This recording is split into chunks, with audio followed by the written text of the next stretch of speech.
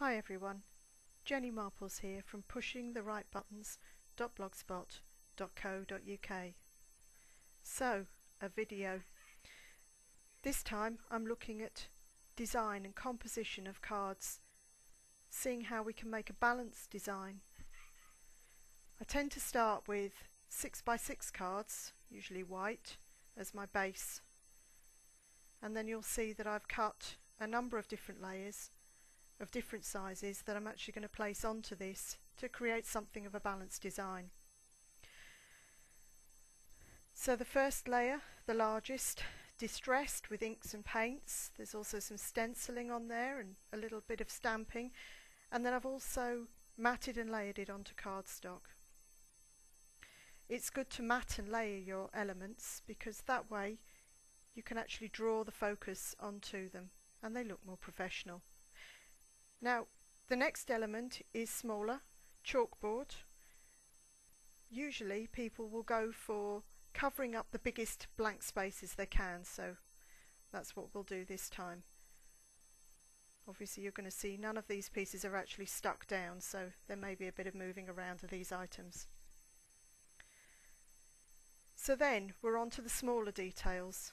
A fussy cut book and pen that have been coloured in with distress inks, again placed to cover up a blank spot at the bottom of the card, and then the sentiment again covering up another blank spot on the background.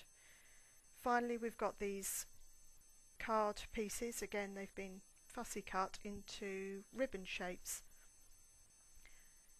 Again they're being placed so as to cover up the final remaining pieces of white card.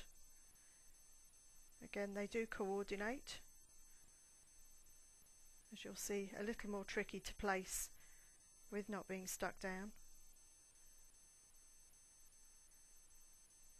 But there we have our final card design. But what's your eye drawn to? Is it the cards at the books at the front? Is it the sentiment? Is it the stenciling around the side? Or is it the chalkboard element? You're trying to think about where the eye is being drawn to, and at the moment your eye is being drawn to all sorts of elements on the card and not necessarily the thing that you want your recipient to focus in on. So let's approach this now in a different way. I take a lot of inspiration from scrap layouts, and if you go online you'll very often find scrap layouts there that you can draw inspiration from. We start with our blank layer, yet again our base layer. Again we'll look at the big spot, but also do we have to always cover up the blank space?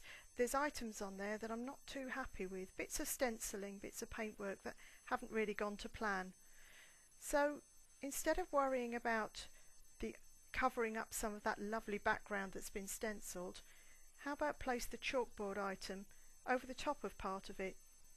You can still see the stenciling.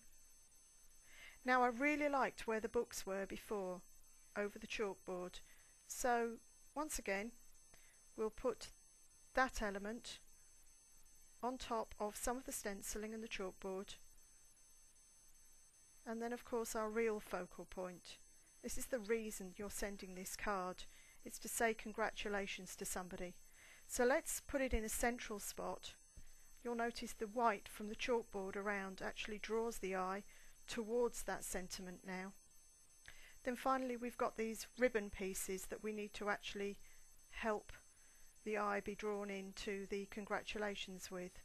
So once again, with a little bit of fiddling around, we're going to use those ribbon pieces, but instead of trying to cover up the white or worry about covering up any of the background, we're going to use them in a way that directs your eye when you first look at this card.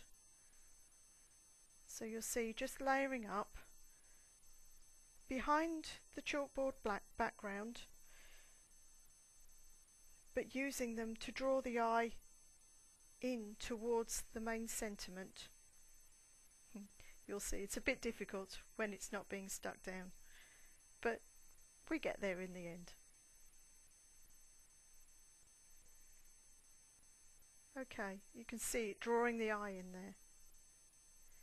And then finally replacing those books, which look just perfect there.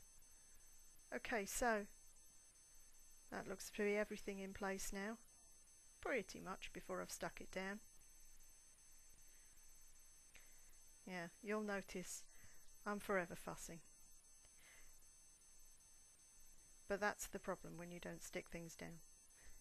Okay.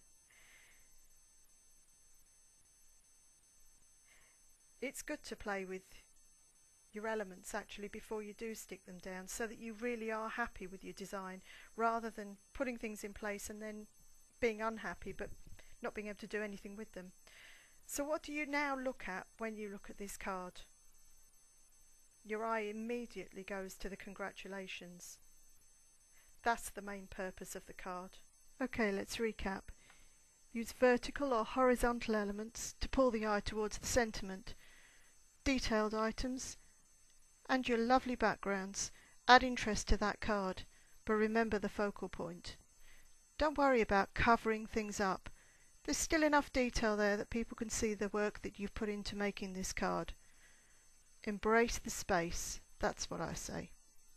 Hope you've enjoyed today's video. If you have, make sure you let me know. Now for all of those dying to see some close-ups of the stenciling, the chalkboard and all the other items, I've made sure there's a few at the end of the video. Thanks for dropping by.